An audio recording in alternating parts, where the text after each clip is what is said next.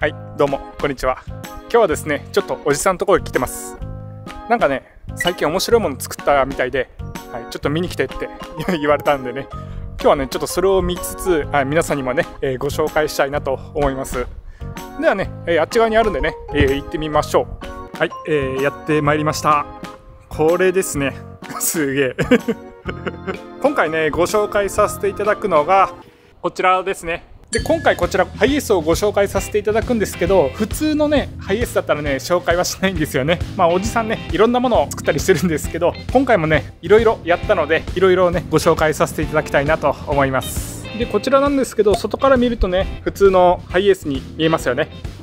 スーパー GL ですね。キャンピングカー仕様のやつとかはね、このタイプが確か多かったような気がするんですけどね、もちろんね中身をねいろいろいじってます。正面から見るとねこういう感じですね。ハイエースっていう感じです。で、こちらなんですけど、これからね重要な内装の方をねご紹介させていただくんですけど、この車ね実はね5月の22、23かな、福井の産業会館でイベントがあるんですけど、その時にね出展するデモカーになりますね。この会社ね、シアターハウスっていって、プロジェクターをこう映し出すね、スクリーンとかをこう中心にね、作ってるところのやつですね。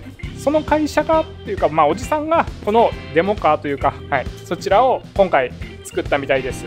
外見よりねやっぱり中身なのでね、これからね中見ていきましょうか。さあ、では中行ってみましょう。自動です。ちょっと暗いですね。はい、中こんな感じですね。真っ白だな。ちょっと中行きましょう。じゃあ閉めます。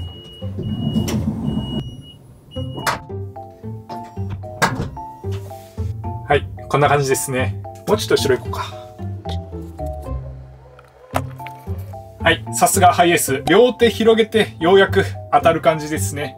高さもね結構高いですね。もう普通に着替えができそうです。ほら、これわかります？プロジェクターがあるんですよ。そしてその下にソファーがある。こういう状態ですね。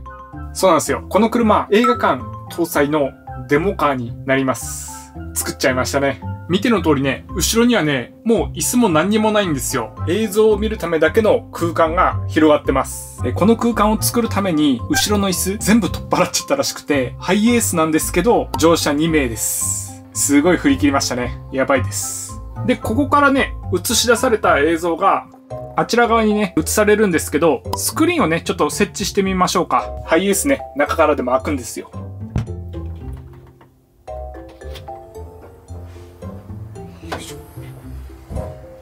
真っ白。ここからだとね一通り見れますね。紹介していきます。まずソファーがあり、プロジェクターがあり、ここはスピーカーですね。これがねウーファーですね。やっぱ映画楽しむのはねウーファーがね重要。これね今ちょっと私の貸してるんですけど、これポータブル電源ですね。でっかいやつ 1000Wh。なので映画やってる時はねここの電源からね全部供給してますね。で、あとは上からねスクリーンを出せばこうシアタールームの完成です。ではやっていきましょう。これがスクリーンですね。ちゃんとシアターハウスのやつね。これ広げるとねちょうどハイエースにはまるように作ってます。ちょっと見えづらいんですけど、こことねここにねネジ取り付けているので、そこにこのくぼみをはめていく感じですね。ではちょっとはめます。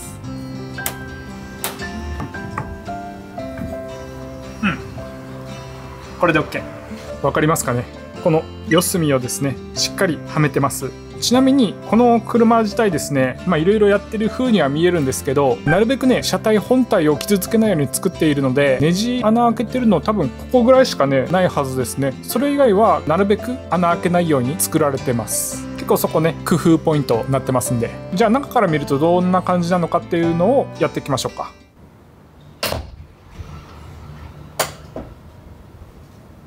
はい、中来ました。ポータブル電源からね電源2つ飛ばしてて、1個がねウーファーに飛ばしてるんですけど、もう1個はねそれぞれプロジェクターとかに伸びてます。で、さっきのコンセントですね、ここまで伸びてて、でここからはこの下をね線通すようにしてます。なるべくね、表に配線が出ないように作られてます。でいろいろ巡り巡ってあそこに到達するわけですね。そしてプロジェクター自体もね、ここの手すりのところに引っ掛けてこう上を這うような感じでね設置してます。現状復帰できるようにここ穴開けてないんですよね。なのでプロジェクターが高いのでこう座ってもね気にならないって感じですね。そしてね、映像を楽しむ時はこのカーテンをしっかり閉めれば暗くなりますね。そして窓の方も少し黒くしてますね。だけどちょっと外がね黒く見える感じで映ってますね。でね、グレードがね、とにかく車内をこうしっかり黒くして映像に集中できる空間を作りたいっていうことで、グレードがねダークプライム2っていうやつになってます。つまりね、内装も全部黒くなってるんですよ。普通のやつになってくるとこういうね、この鉄の部分が白くなっちゃうと思うんですけど、そこすらも全部黒くしたいっていうことでダークプライム2っていうね、ちょっと高めのやつらしいんですけど、そちらをチョイスしたようです。おかげでね、もう車内はああいう注意事項のやつ以外は真っ黒。まさに映画館って感じ。はい。では今からね、ちょっとプロジェクターの映像だけね、お見せしたいなと思います。Fire Stick ね、家から持ってきたんで、これ差し込んで、で、AC 電源のスイッチをオンにすると。はい。で、ドアも閉めると。それでは、電源つけます。表示がされました。結構ね、クリアに映ってますよね。あとはまあリモコンで Netflix だったりとか YouTube ですね、選べるわけですね。ハイエースの横幅を結構キツキツまで使っているので結構な大画面になってます。まあ映像流すとこんな感じかな。どうでしょう。ただね、おじさん曰くね、このプロジェクター自体ね、めちゃめちゃ明るいんですよ。だけど、フル HD に対応してないので、ちょっとプロジェクターはね、取り替えて、もっといい画質で楽しめるようにするって言ってました。まあけど、それでも十分ね、この近さでも映像自体はね、しっかり、そんな粗さは感じないですけどね。外からこう覗いてもね、わかりますよね、しっかり。ほら、ちなみに外こんなに明るい。まあ今みたいな感じでね、外が明るかろうが暗かろうが、どんな環境でもね、このハイエース自体が映画館になっているので、どこでもいつでも楽しめる、そういう感じになってます。そしてね、あともう一個ね、一番驚く機能があるんですよ。ただせっかくなので、もうちょっとね、夕方になってからお見せしたいので、それはね、動画のね、最後の方にしておこうかなと思います。なのでね、それを見たいっていう人はね、概要欄のところに目次で何分って入れておくので、ぜひね、見てみてください。見たことないですね。個人的にはね、一番驚いた機能です。そして、ちょっと気になった方いるかもしれないんですけど、ゴールドっぽいような感じになってるんですけど、この辺を見れば分かりやすいかな。この黒が本来の色ですね。で、これが今の車体の色ですね。分かりますかね。これね、ラッピングというかフィルム貼ってあるんですよね。やっぱ黒いのって傷が目立っちゃったりもするのでっていうのと、これをねまた売りに出すタイミングとかでこのラッピングをねパッと外しちゃえばほぼ新品のまんま渡せるということで、こういう風にしてます。プロの人にやってもらったらしくてね、綺麗に貼られてますわ。はい、まだね、夕方まで少し時間があるので、もう一個ね、おじさんが開発したシリーズ1個紹介させてください。それがね、こちらですね。Apple の AirPods 向けケースですね。podspot って言います。これね、私自体 AirPods 持ってないんで、あれなんですけど、便利そうでした。特にこのスマートウォッチと連携させると、すごい便利がいいです。で、この AirPods なんですけど、これ自体にマイクが入っているので、こう、耳に入れれば、こう、両手を開けた状態で通話ができるのがいいですよね。ただこの AirPods を充電のケースとかに入れておくと、どうしてもやっぱカバンの中に入れなきゃいけなかったりとかするので、すぐね、取り出せないんですよ。なのでこういう風にスマートウォッチにかけたりとか、これ自体ね、ほら、クリップになっているので、まあ比較的ね、体のどこにでも取り付けれるんですよ。家事してる時とか、まあなんか手が離せないっていう時に通話が来たわ、つって。耳に入れて通話ができるっていう風にできます。AirPods 自体も音楽の連続再生が確か4時間ぐらいかな、できたりとか、普通に待機させてる分にはね、結構長持ちするんで、なんか作業をするタイミングとかで、こういうケースに入れておくと、急にね、電話が来た時でも対応ができるので、すごい便利。しかもこれ、podspot の今のところ出てるプロとかでも合うように作られております。しかもね、これ反対とかにしても、なかなか落ちないです。AirPods 持ってる人ね、ちょっとまた概要欄にリンク貼っておくので、見てみてください。っていうね、ちょっとこういう隙間の商品も作ってるみたいです。じゃあね、夕方まで時間があるので、また日が落ちてきたら撮影します。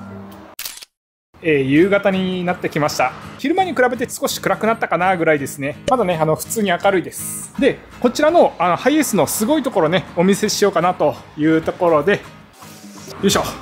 はい、わかりますかね。これ絵貼ってあるんじゃないんですよ。これ映像なんですよ。ちょっと開けてみますね。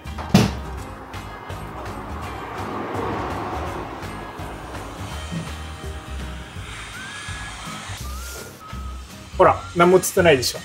さっきのプロジェクターから出てた映像を映してたんですね。今ね YouTube の私のチャンネルに変えました。こんな感じでね車の後ろの方をねしっかりとした映像として出すことができます。ただねこの映像を映したまんま、公道はちょっと走れないんでね、駐車場だったりとかどっか止めた時にね、こういう風に映すことができます。でこちらですね、今回はねスピーカーもオンにしてます。こちらですね 1mm のアクリル板に透過スクリーンを貼ってそれをねはめ込んでおりますという感じです。これ触ると分かりますけど、これサラッサラです。なのでね昼間やったみたいにここにスクリーンを出しても楽しめるし、こういう風にしてね映像を出すこともできますという感じですね。普通に楽しむのもいいですし、なんかね企業の宣伝でここ使うのも面白そうですね。もう一回スクリーンはめ込みました。こういう風にして車内で映像を楽しむこともできるし、ここからね外に対して見せたいんだっていう時も、ここを開いてね、でスクリーンを外して閉めると、さっきのね透過スクリーンで外にねこう映像が見えるという感じです。映像もね結構ねクリアです。今夕方なのでまだ若干ね外が明るいんであれですけど、夜になるとねもっとクリアに映ると思います。という感じで以上でございます。いかがだったでしょうか。ハイエース買ったっつうからねどんなものか見に来たらね、まさかねシアタールームを積んでました。それをするためにね後ろの席を全部取っ払うっていうのもまたすごいんですけどね、結構ね振り切りましたね。またねこの車もさっき言った通り5月の22、23かな、福井の産業会館の方で展示されているので、今回ねもしかしたら伝えきれなかった部分もあるかもしれないんでね、見に行く機会があれば行ってみてください。というわけで今回はこちらですね、シアタールームを積んだハイエースのご紹介でございました。シアターハウスさんのリンクも貼っておきますので、よければね、見てみてください。では以上です。そんじゃあまた。